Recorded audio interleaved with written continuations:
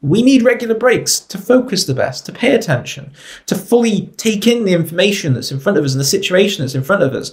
But where it becomes a reasonable adjustment is that if you are autistic or have a learning disability, you have different needs. You have different sensory needs. So you may need that break to go for a walk, or to go to the toilet to escape, or to go to a different environment to escape, or to do some sort of self-stimulatory activity to sensory regulate, to put some music on, to put your glasses on to darken the world, to go sit in your car, to go and eat something, which has got a lot of senses around it.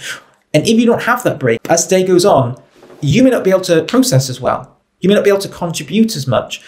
Or you may be able to manage and mask throughout the entire day, but when you get home, you're really quite spent and you're quite ill as a result. That's the thing you may not realize. You may not realize that by missing those breaks, you're actually kind of destroying the person's mind later on, that they may hide it because we want to push through, but it ultimately can mean that we are masking, we're pushing ourselves beyond our limit, and later on we may break a little bit or a lot.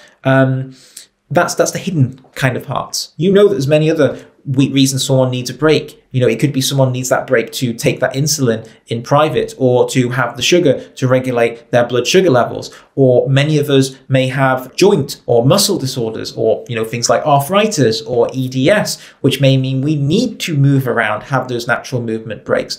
You wouldn't want to do that necessarily in a classroom, because it means you standing up while everyone's in a meeting or stretching in front of strangers. That's quite strange. So you may be waiting for that natural break. You may not put this down as a reasonable adjustment, actually. You may not put it down as a reasonable adjustment because I think it's normal to expect regular breaks, because humans don't function on no breaks at all.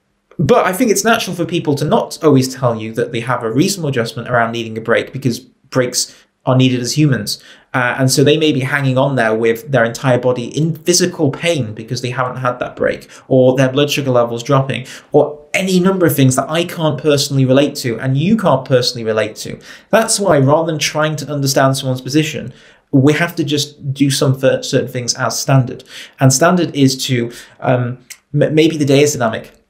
Maybe you can't have that break, but it's to make for certain that everybody in that room that's part of your team on the day is okay with skipping that break, is okay with moving the time of that break. And you be very mindful that that break hasn't happened. There's many days where I cannot have a break. I'll just keep on going all day. There's other days where I'm waiting on edge for the break because I'm not feeling too well. But again, I just think that could be quite normal. But for some of us, we can push through. Others really can't, or we're wrecking their brains later on. People need breaks.